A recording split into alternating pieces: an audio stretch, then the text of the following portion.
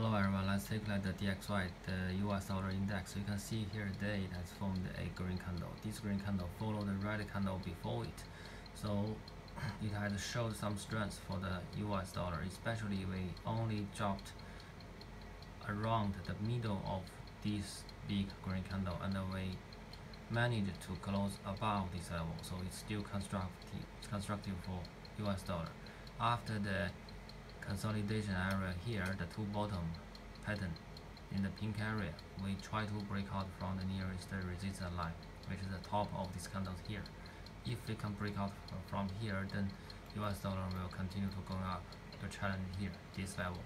So this level actually is the bottom of these candles here, the pink area. So very likely for it to continue to go higher from here. Thank you.